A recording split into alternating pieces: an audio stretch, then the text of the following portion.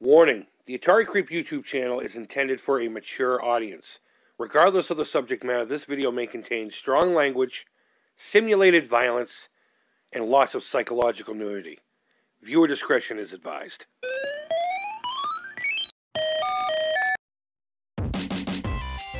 What it do, creepers and geekers? What you see in front of you, Atari likes to call the video pinball. I like to call it sexy simplicity at its best. This is the model CX380. This came out in 1977, and I'm telling you, it's quickly becoming one of my most favorite items in my collection. This thing is just, it's nostalgic beauty. I can't even say enough good things about this thing. You know, everyone's got Pong units, and they've got, of course, your cartridge-based systems, but you don't see too many of these out there, and I know a lot of you folks know about it, but I figured for my very first actual Atari review, I would do something that was simple, something that was beautiful, and something that was fun as hell. So let's just take a closer look at this bad boy. So what you got here on the top left is you got the little pictograms of each one of the games, and it says that there's, you know, that many, but it's really just 3 games in different variations plus an extra basketball game, so to speak. But you got 2 versions of pinball, and each one of those has either a flipper or a paddle version. We'll get into that in a little bit. Down here you have breakout and breakthrough, which is nothing more than just breakout without the middle bar. And then this right here, you got a game called Rebound. It's kind of like a weird basketball breakout kind of game, and I'll explain more about that once we get into the gameplay. Alright, over here we got our control configuration here. We got our power button. We got options, because once you select a game, there's multiple options that, again, we won't get into. I'm not going to try to make this an 80-hour video. You get what it is. I think just showing you a quick version of each game is more than enough. Here's what you use to select the game, and this will reset it or set it to start. This is your ball serve, and it also functions as kind of a shoot thing here in Rebound, kind of like a basketball. Shoot it up there, and again, we'll get into all that. Over here in its tasteful wood grain glory, it says video pinball very boldly. And then you have a paddle controller right here, which is very similar to the ones for your Atari 2600. I believe the knob's a little bit bigger than the ones that you get with the system, but it's the exact same styling and everything, and it just feels great even after all these years. 1977 this thing came out, and this works great. No jitter, no nothing. I didn't have to crack this open and clean it up. On your side here, you have a flipper button here and a flipper button here. And if we flip her over, no pun intended there, folks, you have your basic kind of a Pong setup. You know, you got a battery box here, which I don't recommend using because you do have an optional AC adapter here, and it will use the same exact one that the Atari 2600 uses, so keep that in mind. Then you get your information, you know, Sunnyvale, California, Atari manufacturer approval, TV, blah blah blah blah. Patent numbers, serial numbers, and just a little thing telling you that this thing is so epic it will melt your face if you don't watch how much you play it every day. So, a little bit more about it. You know, again, it came out in 1977. There's 3 versions of this. This is the only one I actually have. Let me try and center that so it doesn't wiggle and wabble. There's this one here. Then there's a Sears Telegame version, which is pretty much the exact same thing, except here there's like a little grid of the games as well as the pictograms. And here it just says, I believe it says Pinball Breakthrough in classic lowercase Atari font. And then Atari has their other 380. It's all white, and there's like a grill here, and this whole raised area is gone. But these are all the same. But again, it's all white, and there's a grill, and there's a speaker under here. I don't know if there's one under here, if that's just for aesthetics or what have you, but that's it. Now that we've taken a closer look at this bad boy, let's fire it up, and I'll show you some gameplay. Alright, guys. Alright, let's play some video pinball. First thing you want to do is fire up the TV, make sure it's on channel 3. Give that a second to come up. Hit power. Oh, there's a lot of glare in there. I am so sorry, guys, but that's the best I can do for right now. Maybe if I turn the light off. Let's see if that'll help a little bit. Not much, but good enough for government work. Alright, so basically what we got here, this is your first version of flipper pinball. Sound comes out of the box, the thing in your hand, the little unit itself, so you want to keep the TV volume down or else you'll hear some hissing and weird noises, electrical buzzes and beeps. So go ahead and turn your TV down, put it on channel 3, set it up just like your Atari 2600 through the coaxial, fire it up, and here you are. So it starts off with this very first game here, so let's hit reset, get it ready to go. And when you hit the side buttons, your flippers do that deal. And to get it going, you just hit serve. One thing I do want to mention is the speaker on mine just doesn't seem to be going out.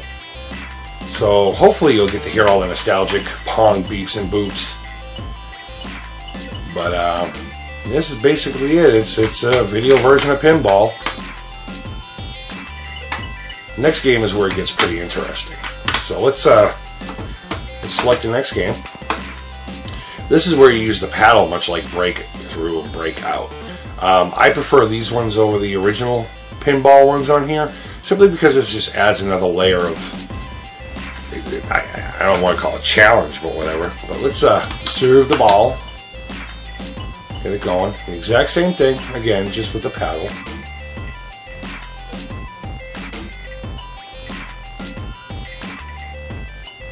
I don't know exactly how the scoring goes. I don't have any manuals or boxes with it.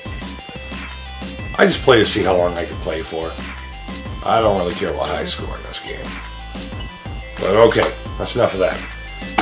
We'll just quickly go through these ones. This is your other version of Pinball. Except these ones are with the paddle, obviously.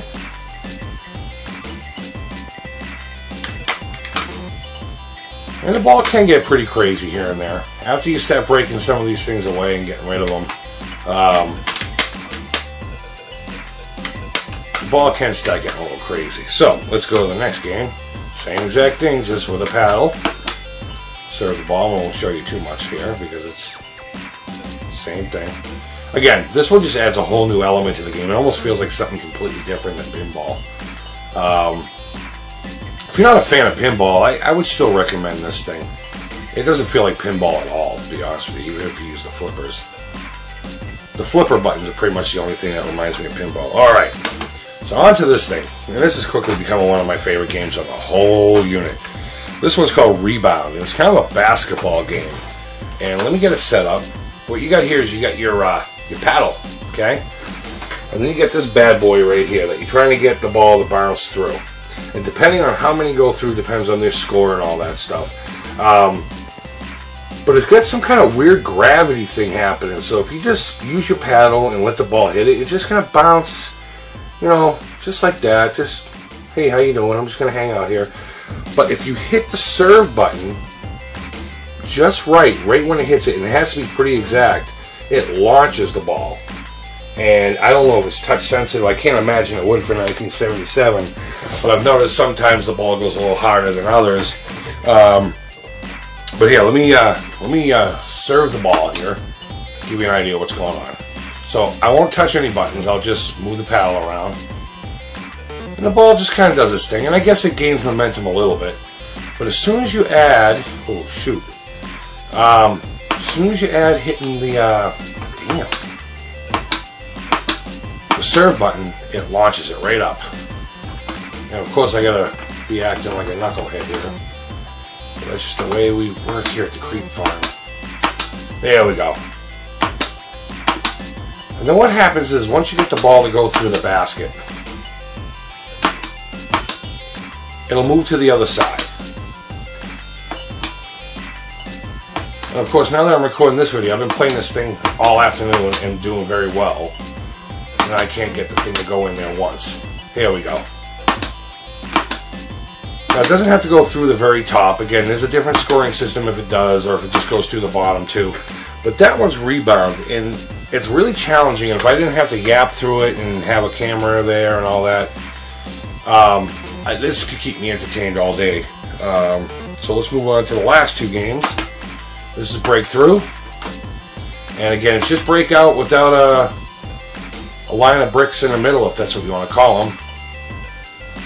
And once you break through the first line, things start getting a little hectic and crazy. But But yeah, it's your basic version of Breakout. And next, bam, this is actual Breakout. Hit serve, ball comes down, bounces around, and it has all the same elements of regular Breakout and Super Breakout. If you move the paddle just right, you can steer the ball if you're really good at that. I could play this game for hours too. So let me just get a little bit more into it here. Now, just for fun, I am going to hit the option button. I know I said I wasn't gonna, but let's reset this back to this game. We'll just leave it here. We'll hit options, and I don't know if it just makes it a 2-player, 3-player, 4-player, 18-player. Let's just have it here. Oh, it just changes the paddle. Here we go. That's interesting. And yeah, I haven't really played with it too much. So let's see what number 3 is on this one. Reset. Oh, same thing. Just less stuff to hit, I guess. I don't know. You be the judge.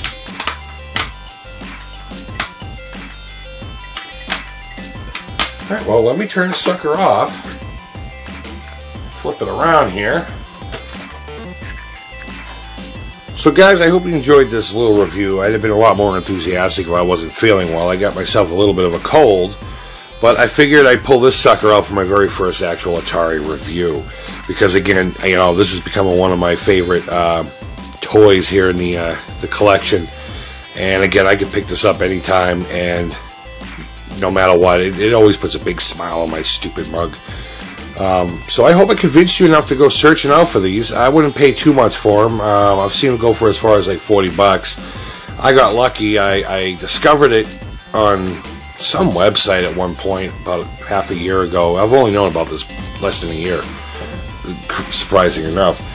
And I decided to look on eBay to see what they go for. Not that I use eBay too often, but I seen a local seller was selling it for $10. Buy it now. I hit it up. I figured that was worth the risk. He couldn't test it, didn't know how to hook it up. And I brought it home, and sure as hell it worked just fine. Again, the speaker's a little lower than I think it should be compared to my Pong unit that I got over there. But I think it's worth it. I think it's worth you know, 20, 30 bucks worth of fun. You know, it's not something you're going to sit there and play for hours and hours and hours. But it's worth pulling out once in a while on a good rainy day. So I hope I convinced you that you need one of these in your collection. If you have one, if you have one of the other ones, you know, post a video. Let me see it. I want to see in action, even though it's the exact same thing. Do your review. Let me know what you think of it. As always, leave comments down there. There's also a little thing up there with thumbs up and thumbs down. You know, give your honest opinion. I hope you give me the old thumbs up. But you know, any feedback is good feedback. And if you haven't yet, please subscribe. And I got a lot more good things coming up, guys. I got a giveaway coming up. And you know, until the next time, I hope everyone's doing well. And this is the Atari Creep signing off, saying bye-bye.